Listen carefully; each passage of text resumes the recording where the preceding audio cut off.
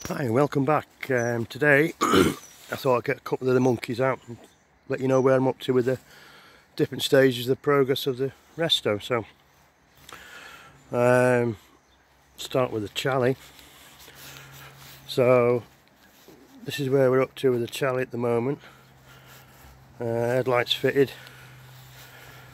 Needs a few bits and pieces now, like switches. I've still got to get the head for the engine, and then I can rebuild that and chuck him in. But it's come up quite well, to be honest with you. I'm really pleased with that one, considering what it was. It's getting bits as and when we find them as well. So it's be nice buying that when it's done. I say there's two others in the collection, so it's it'll go with them, with the chalets. And just gotta get that stain out. Look, it's all nice and neat under there. Just gotta get that mark off there. Now, slowly getting there with it. So, our indicators as well. There's probably other bits I've not thought about, but be all complete soon. Onto, well, I think we've seen this one before. This is the one I use on the road at the moment. Well, it's summer. It's a French import. It's a 50 DAX. It's going down well, to be honest with you. Wherever I go, it seems to attract the crowds, and even the lads on the big bikes, you know, giving me a thumbs up. And yeah, really made up with it. So it's got original paint. This one's not gonna get painted. It's original, so you know it's gonna have marks on it, like as you can see in the paint. But I'm happy with that as it is. I did have the headlight shell powder coated along with the chain guard, so thanks for that, Alchemy. The match is spot on, and yeah, it's come really well, that one. And then we're on to the CT70. This is one I restored a few years ago now. Originally came from Las Vegas, and again it was a mess when I got it. Finding parts of this over here was quite hard. A lot of them were in the States, and goes well. I think you've seen it before on one of my videos. Something about these little DAXs, I love doing these ones. Expensive to build, but worth it in the outcome. So it's yeah. I'd say that the difference between the UK one and the American, well, you can see the bars are different, headlights different, mudguards are different, quite a lot different, but the frame's the same. And not too keen on these tyres over here, but that's what they came with, so they'll stay on it. Yeah, made up with that one. So it's we'll do a start up in a minute and see what where we are. This is a ST70. Again, this is one I restored a couple of years ago. This one was painted by my mate Paul. Cheers, bud. There's not a mark on this one now. Again, this one was a complete and utter mess. Everything's brand new. I say I've got a lot of the parts I get are from Shires in UK. Things like the exhaust and carburetor and anything that I need, Shires tend to be the place to go. And yeah, another one that I enjoyed doing. Oh.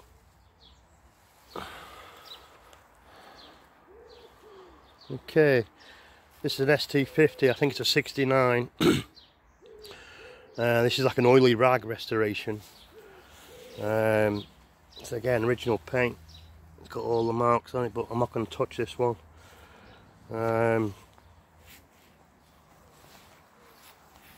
Got this a few years now as well, so needs a couple of bits like chain guard and such like, but it's as and when. Yeah, see, it's not as mint as the other one, as that one, but I'm happy with the way it is, to be honest with you. It did have a plastic brake lever, but I changed it for the metal one. Apparently I didn't notice it's early one, plastic lever. I have still got it, so if I need to I can put it back on. That's a runner. And then this one here, this is a ST70 that I got from a lovely family. This was owned by the father, and he used to ride everywhere on it, bless him. So this one hasn't been touched yet. This is pretty much as it came out the barn.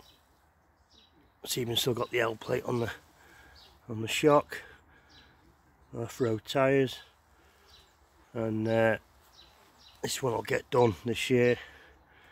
And then there's the original garage where it came from, Green Lane, and that was when it was last on the road in '96.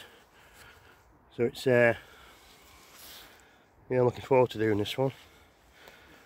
So it was loved and cherished at one point, and then I've come along, I've got it now, so I'm going to do it justice and restore it how it should be. I haven't got this one running yet. Again, the valves are buggered on this one, and I'll get it running before I strip it though, I think, just so I know where we're up to with it. Now, let's open the seat. It's even still got all the gubbins in there, and at some point it must have had a carrier or a back box. So that's another one to be done. And then this one here is the little bugger, the Z50J, again from the same family. And this one runs like a little clock, and again this is one I'm in two minds with this one, whether to leave it alone as it is with the rip seat and the marks and such like, or full resto. Don't know, something about this one, I don't know. I mean, it's cleaned up okay, I say it does start and run. It's I got a new side panel for it, and can't think what else I've got for it now, but this was an import, so I don't think I'll be able to get it road registered in this country. I'm not sure. I'd like to, but we'll see. Right, I'll tell you what. Let's see what which ones will run. I know the Charlie won't, obviously, because it's got no bloody engine in it. So let's put you on there. How's that? Right. Let's start with the blue one. I don't know if you can see it.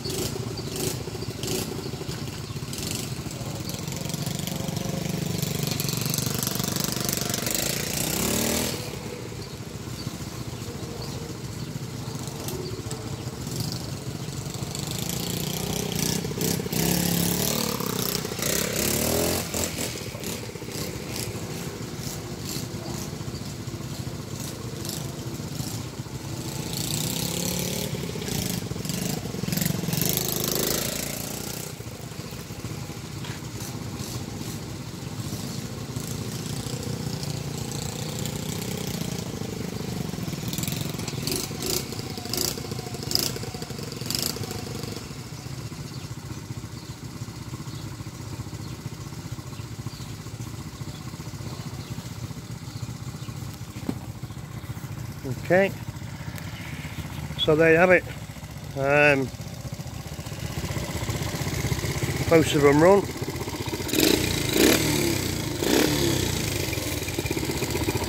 So we'll get you running one day, mate, and then your daily.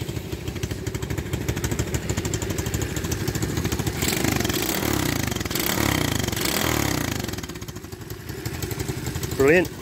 Well, thanks for watching. Hope you enjoyed it, and I'll see you on the next one. Ta-da now.